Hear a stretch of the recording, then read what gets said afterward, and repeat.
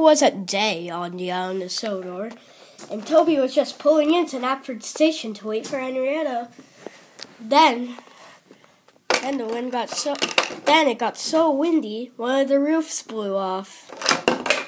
"What the?" said Toby. They looked up to see Cranky.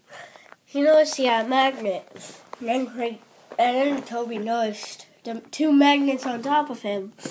Cranky's magnet was going to stick to one of them, but there was nowhere to run or nowhere to hide.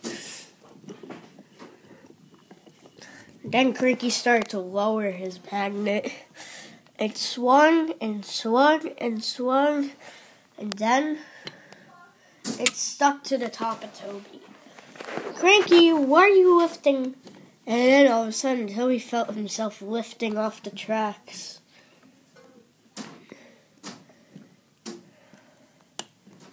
Started to slowly rise out of Knapford Station. "Cranky, is this all a joke? I was just waiting for Henrietta. And then the roof blew off and I noticed you." And then Cranky answered, "No, I need your Henrietta now." And they threw Toby into the sea. And that was the end of Toby.